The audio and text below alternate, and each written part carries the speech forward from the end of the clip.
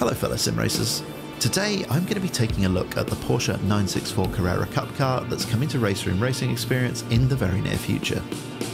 The team at Sector 3 Studios were kind enough to send me an advanced copy of the car to have a play with over the last week, and I've been having a great time finding out why this particular Porsche 911 is rather good.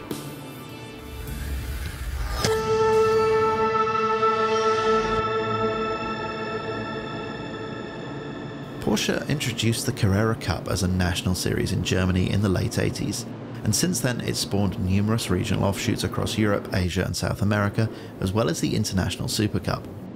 Thanks to the series' popularity and ease of access, the various national Carrera Cup series have acted as important rungs on the career ladder for a significant portion of today's GT fields. In fact, it's probably easier to list Le Mans winners of the past decade or two that didn't cut their teeth in one of the Porsche Cup series. For me, the 964 is the most interesting of all the cars Porsche have used in their Cup series. It was the first 911 model to be used, replacing the front-engine 944 in 1991. But the main reason this car is particularly interesting is that it was constructed at a point of tremendous technological progress in the car world.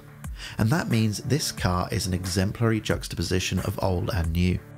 The car has ABS, which at the time was relatively uncommon in race cars, but it also has the classic Porsche air-cooled flat-six engine hanging off the back that can trace its roots back to the early 60s. So the 964 is an interesting specimen, and evidently its representation in RaceRoom is pretty easy on the eyes. But none of that matters to us unless the car produces great racing. And let me tell you, just like the real thing, this car lends itself perfectly to close, door-handle banging racing.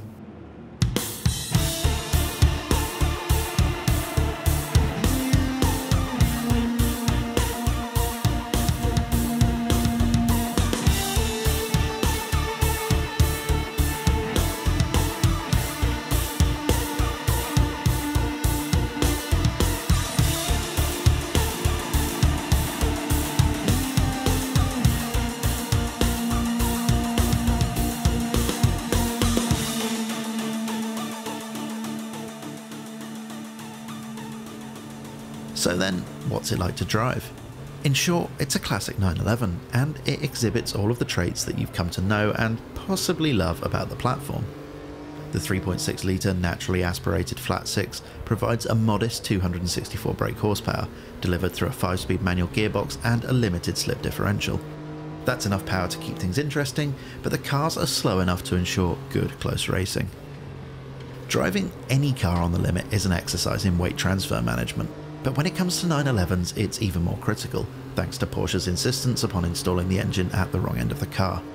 So with a 964 you can expect to trigger all of the usual 911 handling quirks, like brutal lift-off oversteer and a general reluctance to brake unless you do so in a very straight line. But drive it with these things in mind and it's an absolute joy.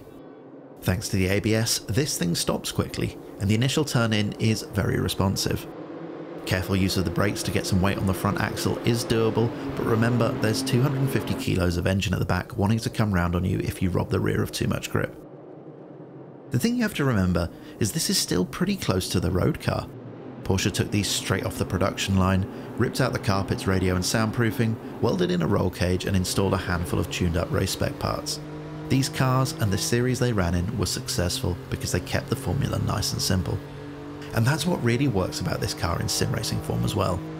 In short, the RaceRoom 964 Cup car is a fun and rewarding drive. Importantly, the car comes with a very drivable stock setup, and in my opinion, it's ready to go right out of the box. That being said, there is a little scope to change the setup options and to try and alter the characteristics of the car for those that want to go down that route. But bear in mind that this is a Cup car, so many of the setup options are limited by the rules. Of particular note are the fixed gear ratios, which are fairly evenly spaced.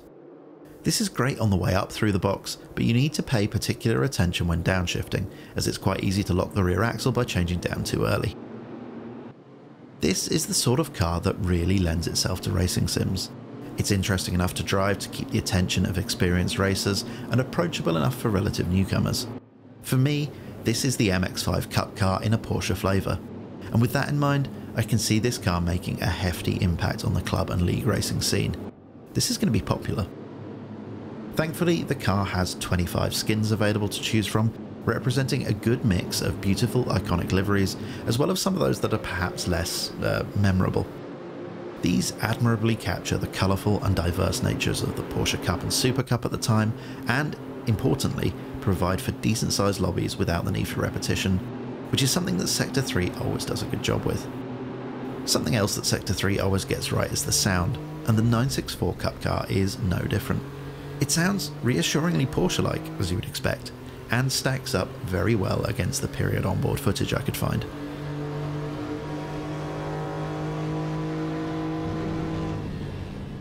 It would be easy to look at this release and dismiss it as just another 911. And to be fair, since Porsche released their iron grip on video game licenses a few years ago, we've seen a fair few of them. But for me, this car is more than just another 911.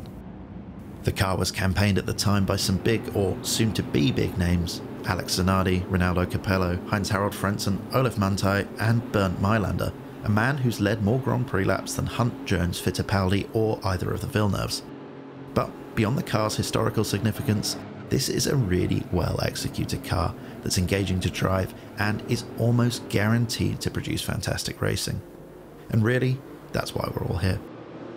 I'm especially happy to see these cars come to RaceRoom because it's a sim that really excels with this type of car, and crucially for me, it has by far the best selection of appropriate tracks for club racing.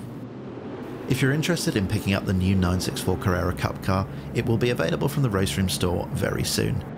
I don't have an exact release date, but I'll update the top comment when I do.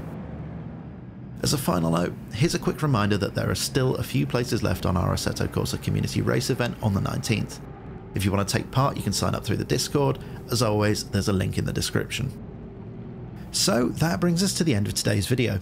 Join me again tomorrow where I'll be previewing the recently announced Group C content for RaceRoom. I hope you enjoyed the video. If you did, then it would be great if you could hit the like button and subscribe to the channel so you can see more content like this.